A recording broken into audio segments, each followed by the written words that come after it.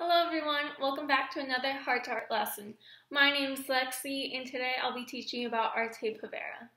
Arte Povera took place in Italy, and what influenced this art style was that in the 1960s and 70s, Italy was controlled by American political and economic influence, the Marshall Plan.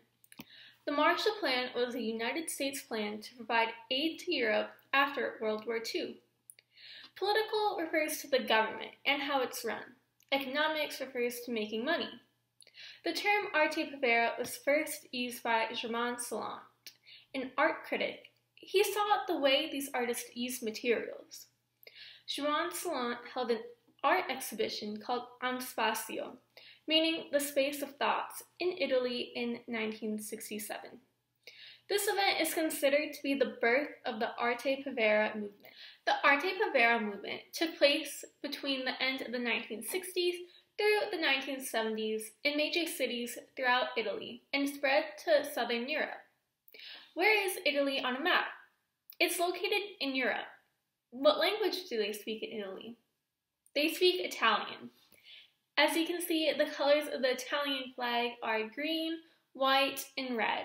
Arte Povera means poor art, but the word poor here refers to the movement's signature exploration of a wide range of materials, beyond the traditional ones of oil paintings on canvases, bronze or carved marble sculptures.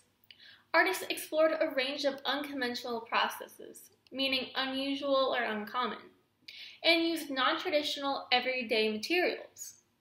Materials used by the artist include soil, rags, rocks, twigs, and cloth. Today we will be making a papier-mâché pig. First, you want to cut out little strips of paper from a newspaper.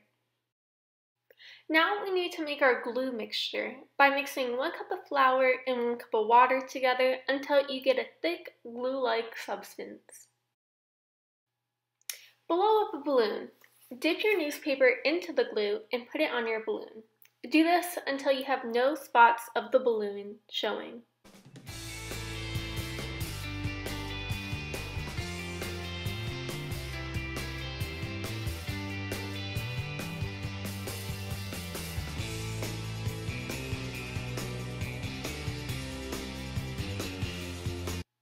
Now we will make the feet and the nose of the pig.